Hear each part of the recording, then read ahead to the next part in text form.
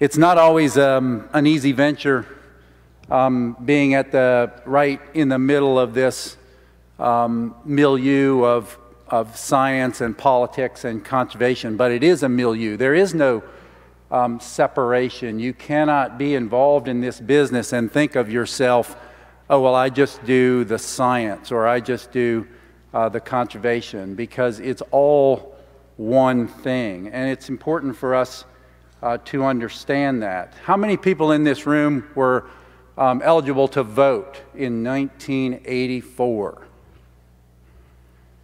All right, most not. That's a good thing. All right, let's see if I can get this to work. Oh, that was bad. Is there a way to get this to play? There's a video embedded, do you know? I can't find a cursor.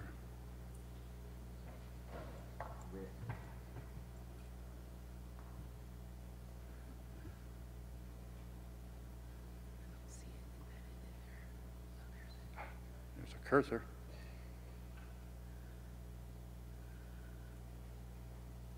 Down here, down. No? No? What about there? Let's try that.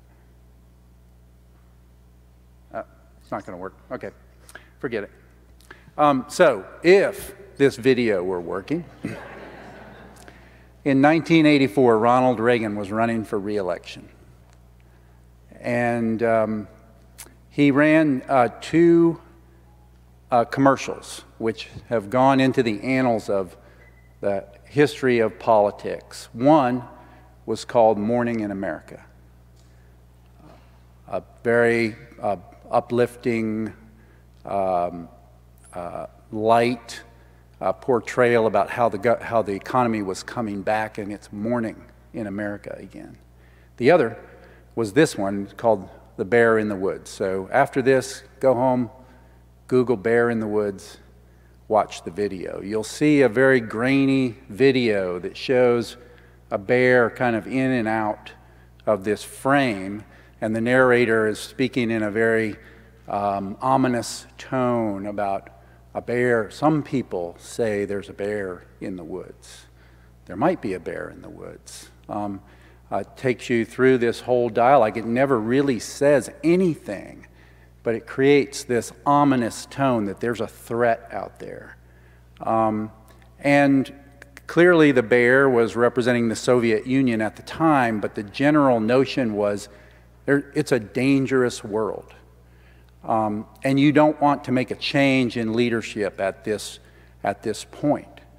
Ronald Reagan won re-election in a landslide. Those two ads were given great credit for creating the environment, the political environment, which supported Ronald Reagan's victory. And for me, it has a lot to say about this notion of politics and conservation, because if you are doing conservation, you are engaged in politics.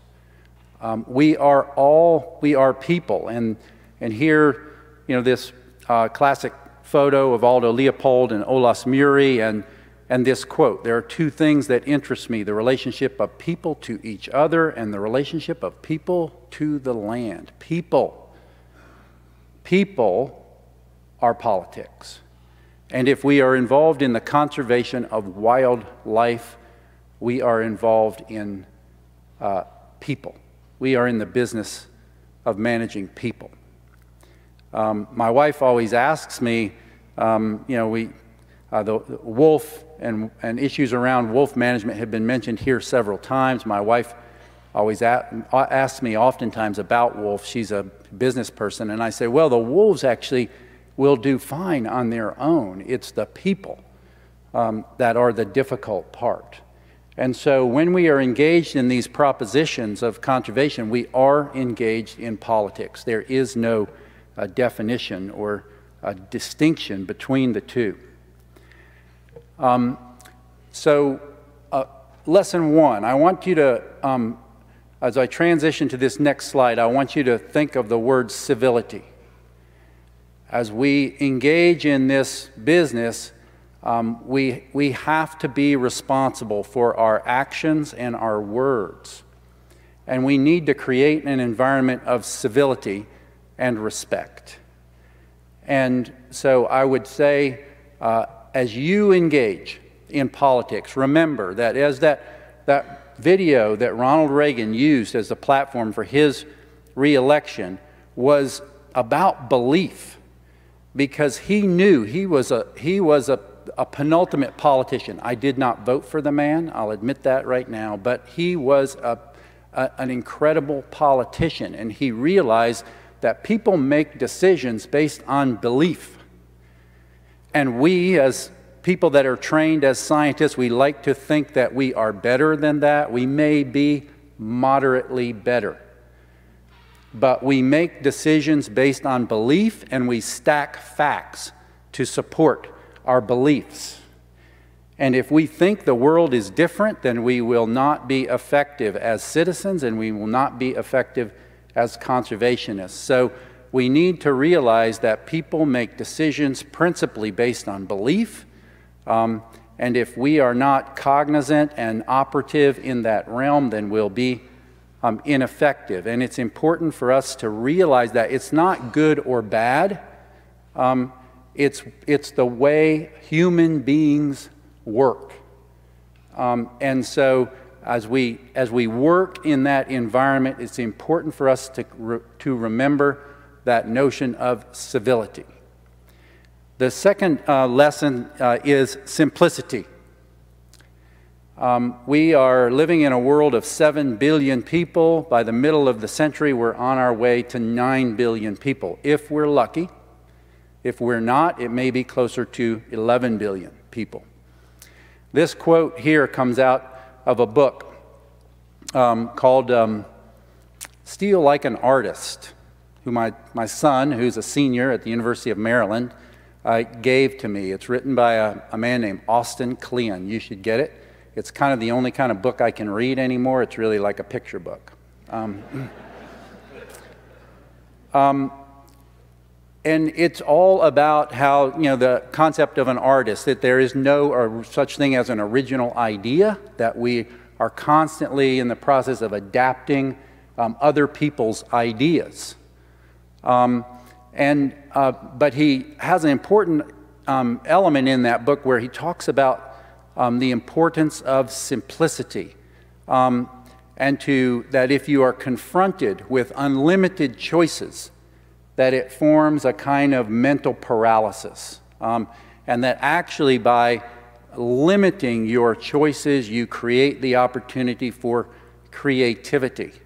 And he uses the example of Dr. Seuss, who wrote the book Cat in the Hat, one of the most successful children's books of all time. He used 250 words when he wrote the book Cat in the Hat. And his editor challenged him that he couldn't write a book with 50 words, using only 50 words. He wrote the book Green Eggs and Ham with only 50 words. So as we confront this challenge of another 2 billion people in the planet, and we will be consuming more of the ecological space on the planet, there's only one conclusion: there will be less ecological space for everything else that we call biological diversity. There is no other way to look at it. And so we have to make choices. You have to make choices about the world. And we have to make sure that we're telling the public that choices have to be made. There will be less space in the world for wolves and grizzly bear and red-cockaded woodpecker and manatee. There is no other way to see it. So we have to make these choices. And many of those choices will be based on belief, and science can inform us in that exercise. But unless we are aware of the fact that we are making choices, and we are making choices that are built upon our belief, then we will be unsuccessful. And in that quest for simplicity, the Fish and Wildlife Service is exploring the notion of species surrogacy. Can we look at the world and not endeavor to understand everything? 1,500 listed species, 850 species of migratory bird, dozens and dozens of anadromous fish species, thousands of invertebrates. But can we look at the world and make our job more simple by looking for things that we believe represent ecological sustainability at large scale? What we are doing today in the conservation of the sage grouse represents a great example of that. A species that ranges across 11 western states, 177 million acres of public estate. And if we can do well by the sage grouse, then we will likely do well by the brewer sparrow, the sage thrasher, the burrowing owl, mule deer, sharp-tailed grouse, probably 300 to 400 other species that occupy that same ecological niche. So yes, politics and conservation. Think about civility, think about simplicity. As you think about these things, be engaged, as many of the speakers here have urged you to be, but be aware that if you are involved in this field of conservation, you are involved in politics. Thank you.